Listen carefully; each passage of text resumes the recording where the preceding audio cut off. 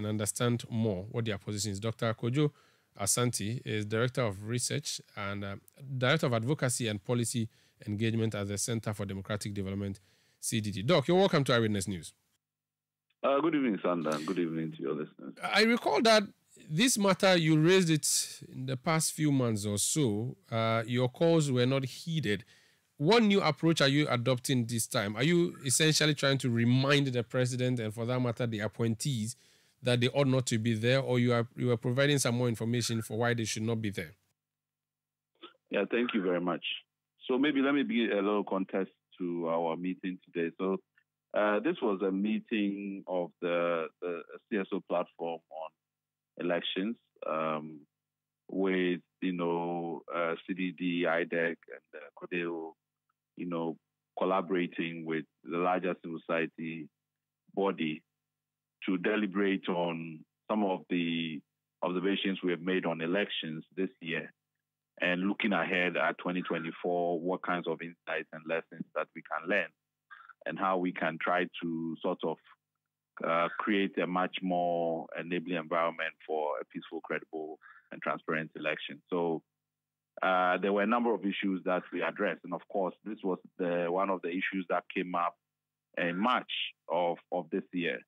And we did hold a press conference then to ask the appointees basically to resign, because the precedent that it was setting was going to create a real problem for the Electoral Commission, and then also create a problem for the perceptions of the Electoral Commission, which can undermine the credibility of the elections. So we thought that we have to repeat that call, because so far nothing has happened. The NDC also did petition the Council of State, and in August, the Council of State basically said that this matter was beyond them because it had already been completed by the president. So, but for us, this is a very difficult matter. If we don't find a solution to it, it is going to affect the perceptions of the Electoral Commission, and that would not be good going into the election. So we still have time to try to address it. I think everybody there, all the stakeholders, including the parties, admit and accept that this is a precedent that we should not encourage. It's in the past, yes, there's always been allegations here and there, but when you begin to appoint people who are openly partisan, then you are opening up for a very difficult situation for a body that is supposed to be neutral and is supposed to regulate political parties. If we want to go the party way, then there are models like that where you can have cross-party representation on the Electoral Commission. But we have chosen an independent, impartial, neutral Electoral Commission. So we have to work very hard to stick to that. It has served us well for 30 years, and we have to be very careful that we don't open the door and begin to undermine all that work we have done in the 30 years. Now, you are actually only then hoping that they step down. Are there no processes that can be triggered by people who feel they are not fit to be in that office? And why are these processes not being triggered? Because it appears you are appealing to their conscience now, but they can't be bothered. And Bosman Asari answered today, and he says that those of you making the calls for the two persons to go should be making that call to the right person. I think it's only fair that I just play that voice. And if you indulge me, let's just hear what Bosman Asari said in response to that issue. Somebody was asking whether the exercise has been very, very successful. Commission we are talking about. The CSO's calling on the EC. Is this some appointment of commission members? Please, the Electoral Commission, those who are working as officers, they were appointed by the commission under the leader. Commission members are not appointed by us. The chair didn't appoint them. So please, if you have any concern about the appointment, I think that where the people who appointed them will be the best person. But for we Electoral Committee, we are doing our work, and we don't think that anybody's presence has undermined the quality, the integrity, and the transparency of our processes. And we are working well, and everything is going. So, Doc, that's Bossman Asari. He's with the EC. He says that these persons you have difficulties with have not undermined their work in any way or affected their transparency in any way, and that your lamentations send them to the right quarters. They are fine. True. I think two issues. So first of all, I think we should really be very careful not to trivialize this matter. You know, when people make the case that, commissioners don't count, ballot papers, they don't influence elections in any way, and therefore, where is the problem? I can tell you, I've been in many elections across Africa, and one of your biggest problems is the trust of the EC, and the trust issues have very little to do with what actually happens on the day of election. It is what people see and believe. And that's why they say that, you have to always be in a position where it's seen, that you are neutral. If you take somebody who is actively a political activist and you go and put them in the Electoral Commission, the person might do his job very well. But in the minds of the citizens who have to legitimize the process, they would always see you as a partisan. And that is something that has to be addressed, because it's not enough that the people there feel that they are going to do an independent job. No, it has to be seen to be done. That independence has to be seen to be done. And it starts from, whether or not they are part of a political party or they are not part of a political party.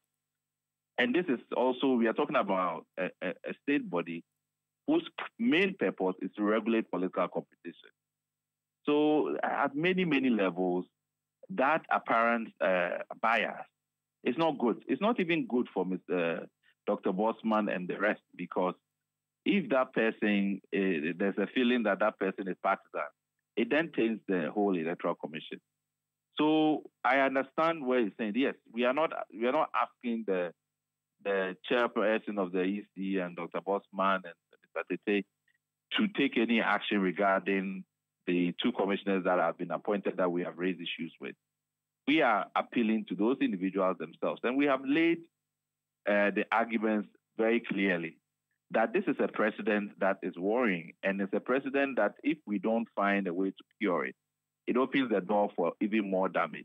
And I don't think we want that. So I really think that we should take it seriously. At least at the room that I was today, everybody takes it very seriously. We don't want to wait and say, I told you so. I think we have a lot of time to try to address it. If we want an independent electoral commission, then we have to make sure that we do create that independent electoral commission. Otherwise, it would undermine our electoral democracy, and which is one of the things that have been going for Ghana for the last 30 years. If we destroy that, trust me, our democracy is very, very vulnerable. So I take his point, but I think that we shouldn't trivialize or, belittle this particular issue. I mean, the other issues to worry about, but I think for me, going to the election in 2024, this matter has to be resolved somehow. And we want to still encourage that appeal process. I don't think we've gotten to the point of any litigation yet. I mean, it's something that CODEO continues to examine if, it comes to that. But I think stakeholders have to come to some consensus that this is not the path we want to go. We don't want tomorrow somebody to go and appoint a general secretary or a national organizer onto the Electoral Commission. Then what are we talking about? Now, the dilemma that you are faced with is similar to what the NDC is faced with when it comes to the central bank governor. They want the BOG boss out, but removing him is almost like trying to swallow your Adam's apple. That's the difficulty you have now too, and don't you? Because you are hoping that these two persons would resign voluntarily. But you do know that resigning voluntarily is not something that we see a lot of the times in these parts of our world. If persuasion fails, which has failed so far, what options can you deploy? Well, I mean, Sanda, first of all, this is not I mean, I'm one person, and I know you're using it, as a reference, but I'm one person, Kodeo, and all of those who are, addressing this point. We are part of a society. We are part of a system that we are all trying to create a Ghana, a democratic system that is stable, that is without conflict, that is prosperous. So we don't see this as just our verdict. We think the engagement, and that's why we have this engagement, is that we have to come to some common ground about what is it that we desire, and how do we ensure that we can all secure the thing that we desire. Because it's not just my preference or anything like that. If the Electoral Commission is not able to deliver its mandate because of perceptions of bias and trust and so on, we are all at risk. So it's a situation that we prefer that we all come to that conclusion and find the right solution. We will do our best. But yes, if our best fail, we all fail. I don't, in these kinds of conversations, I think it is for all of us to benefit, even for the political parties. I don't think that they want this kind of situation, because then they will damage the democracy project that they have benefited the most in the Fourth Republic. So we will continue to make the appeal. We'll continue to engage. We are starting these conversations because we feel there's time, and hope that we can come to that common ground, realize the pathways that we are taking, and decide that, we go a way that is more secure, is more stable, given the experiences that we have had across the continent. Thank you for speaking to us. We'll keep watching the space and see what happens. Thank you for speaking to us, Doc. You're welcome, Santa. That's Dr. Kojo Pumpuni Asante. He is with the CDD. He's Director of Advocacy and Policy Engagement. These are